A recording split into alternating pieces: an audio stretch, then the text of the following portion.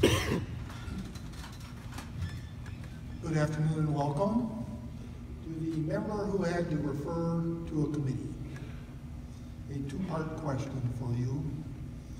May the vote on a motion to refer to a committee be reconsidered? Yes, as long as the committee has not met. And the second part will be, if a member of a committee resigns before the committee has completed its work, how is the vacancy filled? The vacancy is then filled by the appointing member. Thank you. The member with postponed indefinitely. Yes, sir. Again, two parts. If a main motion and a pending motion to postpone indefinitely are referred to a committee, what will be the immediately pending question when the committee reports? Explain your answer. When the committee reports, the immediately pending question will be the main motion. Because whenever it's referred to the committee, postpone indefinitely is dropped from consideration. May the vote on a motion to postpone indefinitely be reconsidered? Yes, it can, in the affirmative only. Thank you. To the member who had objected to consideration of the question. To what may an objection to the consideration of the question be applied? Object to the consideration can only be applied to main motions and petitions or communications not from a superior body. Okay, second part. If an objection to the consideration of the question is sustained, when, if ever, may the same main motion come before the Assembly again? The same main motion may come before the Assembly again at the next session, but no, not during the same session. Thank you. To the member who was assigned point of order. Yes.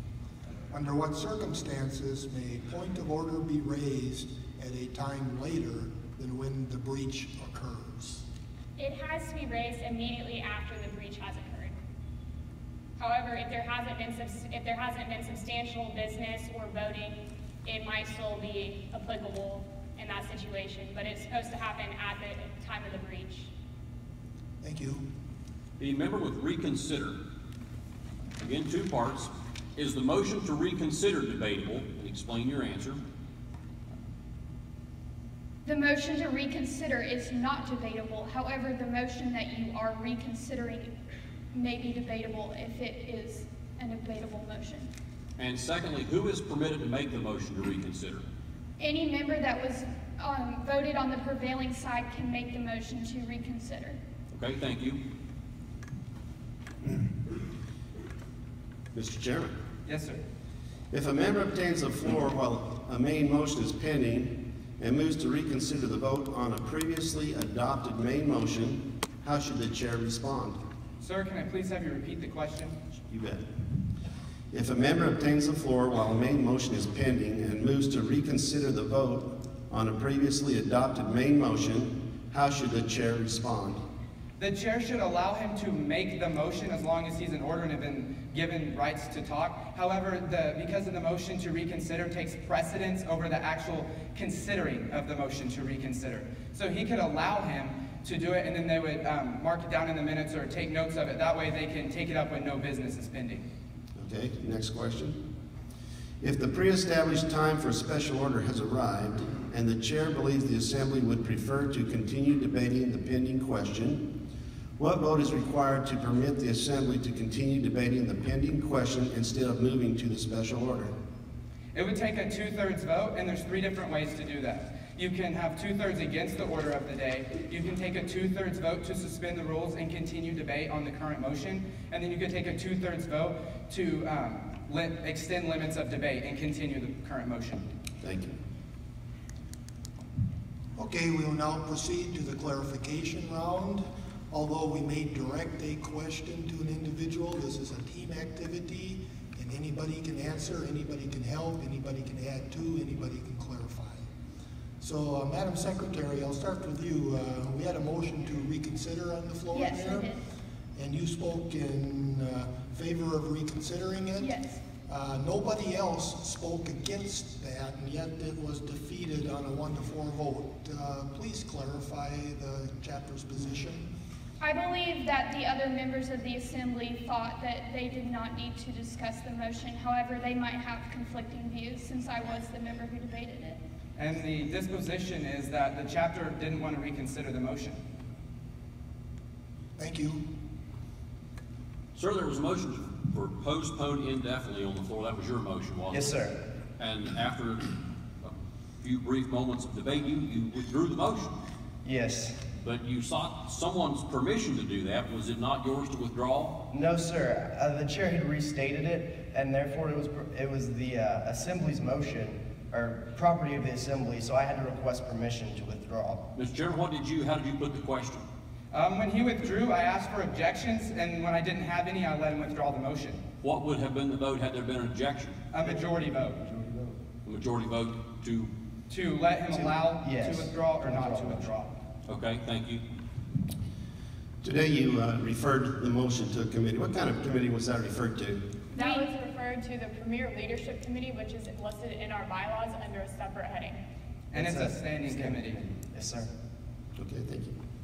Okay. Matt stole my question, so you go ahead. Well, I want to follow up on that then, as long as we're there. So the blanket, the motion was, the simple motion, refer the main motion to the Premier Leadership Committee. Is that correct? Yes. Yes, sir. Well, what would have been the scope of the committee's authority in the absence of any instructions in the motion? It's a standing committee, and listed in our bylaws are the authority that the standing committee gets. Because it's one of the more used committees, we let it have more power listed in our bylaws, because it gets a lot of motions referred to it. So that's a bylaws level authorization? Yes, sir. And that committee actually has the power to spend money and take action for our society. Okay, thank you. So you made an amendment to invite a speaker. Yes. So who gets to decide who that speaker is and the process to obtain the speaker? We had actually decided that we would ask Brandon Baumgarten in our debates. He was a past state Oklahoma FFA president, and we decided the way to pay him would be his $40 an hour that he charges. And if our funds were running low, it wouldn't be a problem for some of the people in our community who support us strongly to help us afford this. We have lots of sponsorships. So is that the way did you invite a speaker or a specific individual? We just, the amendment was to invite a guest speaker, so she wasn't sure who we wanted to invite, so that's why she did it pretty, what's the word? Vaguely, yes. So that way that we could choose by debate. So we did invite a speaker or a specific individual? We can still invite any speaker, as the amendment states, because we didn't have a recess or anything so that we could call Brandon Baumgarten and see if he'd be able to come. So we did leave it open for any guest speaker at this time. And the motion to amend didn't state which speaker, so it's still left open. In the end, we never chose a guest speaker to invite. Thank you. Madam Secretary, you began by saying you voted on the prevailing side when you made the motion to reconsider. Yes. Why was that necessary?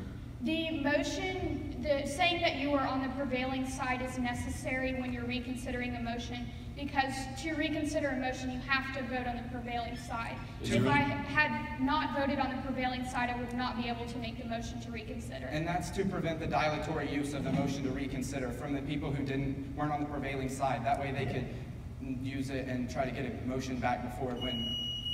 Thank you. Thank you. Thank you.